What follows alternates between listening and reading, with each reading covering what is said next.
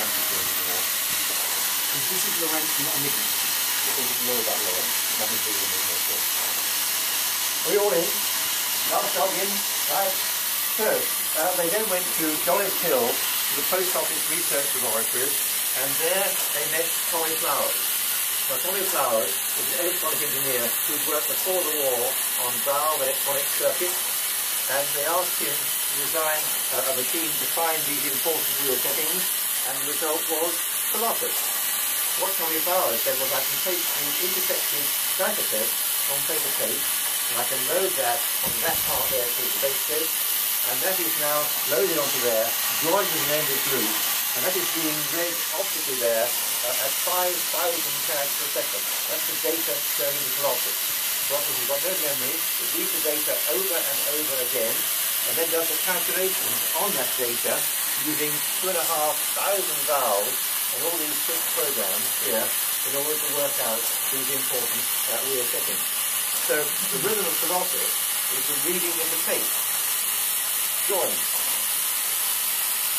Join. And when you get to a join, we've read 9,000 characters, done all the calculations on those in real time, and put the results up on the lamp panel here and on relay ready for printing. And if you're doing it, the relay, what you're doing is you're setting the top of the wheel start position every time the tape goes round and looking for the highest chord which tells you the sound of that position. And when you get those high chords, they come out from the typewriter here, and you've got all 12 chords out, all 12 wheels, and you turn it off, you go to the cutting machine, I just send you, plug it up, and then you can key in the cipher text, and if you've got it right, out comes the German G-switch, and it's all picked up alongside the cutting machine, and there is the G-switch and later on G44.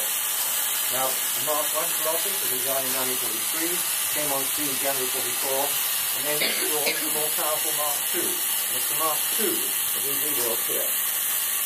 And the first Mark II came on stream on the 1st of June 1944, just in time to be there. They then ordered 9 more of them, 10 of them here in Bletchley Park, and number 9 is actually in this room here, the real Colossus. And they were very successful.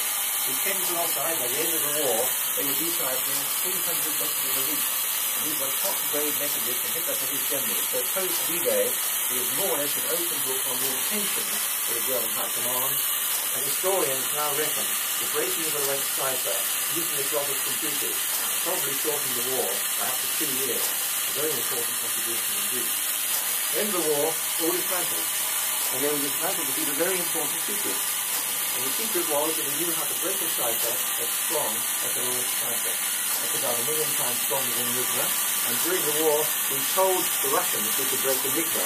We never told the Russians we could break Lorentz. And with the Cold War coming up, we didn't want to find out. And that's why everything was kept so secret in Bletchley Park at the end of the war. That was the big secret. And all the documentation was destroyed. And that gave me a problem in 1994 when I decided I wanted to rebuild Colossus. Not a lot of information. I managed to find 8 black and white photographs, in 1945, and 10 fragments of circuit diagrams kept illegally by engineers and engineers in the group. And that's it. So it was a very difficult job to actually put it together. Myself and a team of about 20 people over the years, nearly 16 years it's taken to gradually piece this together and get it working. So the good news is it is a working machine, and I have used it to break a real cipher text exactly as it was done in World War II to prove that it actually did work just like this. So there you are, that is Colossus. And now having made the effort to rebuild it, we'll make sure it preserves the future. And so we started the National Museum of Computing here in Block 8 in Bletchley Park.